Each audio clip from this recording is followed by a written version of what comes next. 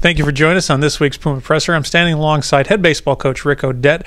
Coach Odette, as you prepare for the season in the spring, what are you doing right now in the fall to get ready? Well, the first 2 weeks we started with individual work. So we brought guys in, bullpens, ground balls, batting cage type stuff, things to do kind of to really work on before we really get going into practice, which started this past Monday. So do you have any inter-squads, scrimmages, fall ball games, things like that over the fall? And what are you looking for in those games from your players? Well, we'll inter-squad pretty much all fall, probably a couple times a week. We also have 3 outside scrimmages this fall. A lot of it is just getting guys on the field, see how they compete, really what we have. We think we have a lot of talent. It's just a matter of how they're going to interact and, how they'll play, really.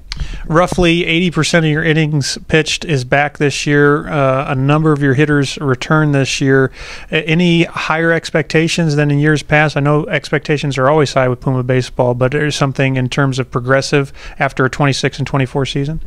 Yes, I mean, on paper it's good. And we talked about that with our team. Is on paper and talent-wise we feel comfortable, but there's a lot that has to go into it. If we want to win at the level that we should and we expect to, there's a lot of things on a day-to-day basis that we have to keep getting better at. And I think the biggest thing for us is to see how we'll compete this fall. And we've got a lot of positions open. To be honest, all of them are open. We need to be better than we were a year ago, but we feel pretty good with the talent we have right now. Speaking of the talent, I know over the summer a lot of guys play over the summer in preparation to get ready for fall. Has anybody really impressed you with a good summer leading into the fall? We had a number of great summers, actually. Kevin Ford was an all-star. Kyle Matter was a really good player. Riley Benner, who played here in Lafayette, not too far down the road.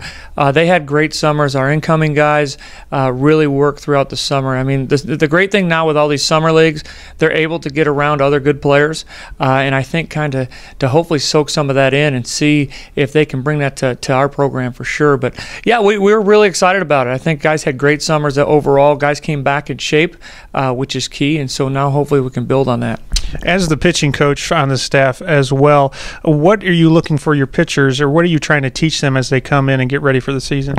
Well, I think in an era that velocity is such a big deal, we're trying to get guys to understand how to make their own adjustments. When they're on the mound, to be able to adjust pitch to pitch and really get fundamental to where they understand their mechanics, not just trying to throw as hard as they can, and really be able to throw consistent strikes, but throw quality strikes, get it to both sides of the plate, be able to repeat off-speed pitches and so on. So there's a lot of that, which is way more important than just worrying about how hard they're going to throw on a radar gun. So we're trying to incorporate that, and hopefully by the end of the fall, going into our winter workouts, we can get them with a really good base and then build from there.